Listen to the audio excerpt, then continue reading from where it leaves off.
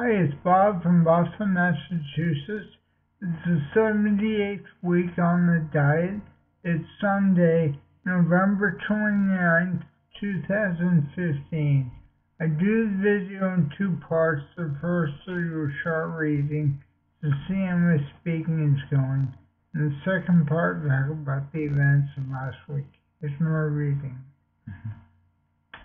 There was never a fee or eligibility requirement. One call is all it takes. Staff are available during normal business hours, Monday to Friday. After hours appointments are available as needed.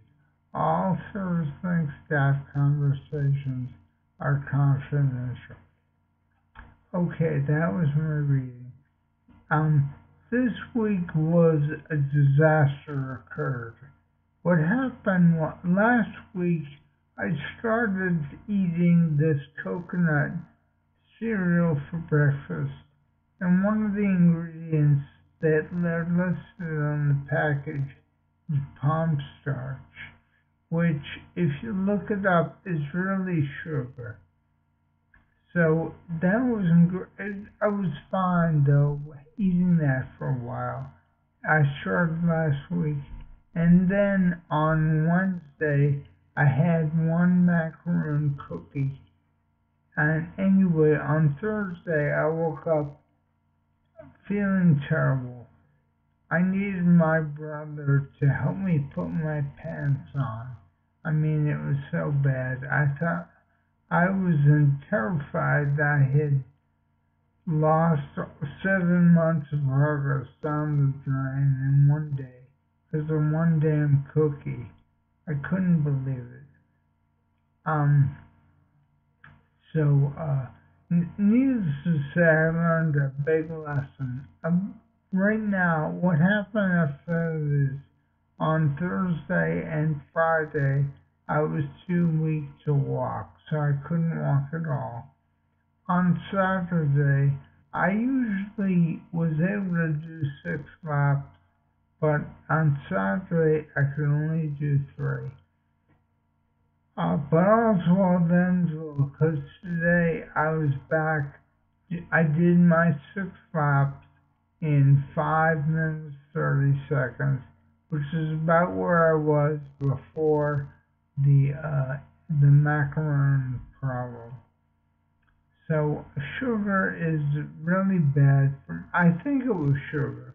Somebody pointed out that it might have been some additive or chemical that was put into the cookie. That's possible. I think it was the sugar of the macaroon plus the sugar I started eating and the cereal I had last week. I think the two of them together and it built up so much sugar that it really screwed me up.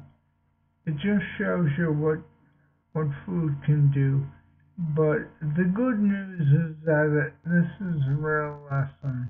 I can't play around with sugar because it really, it had devastating effects.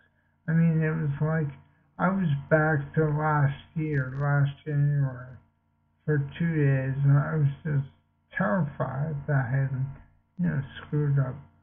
It was an error on my part. I shouldn't have eaten the macaroon.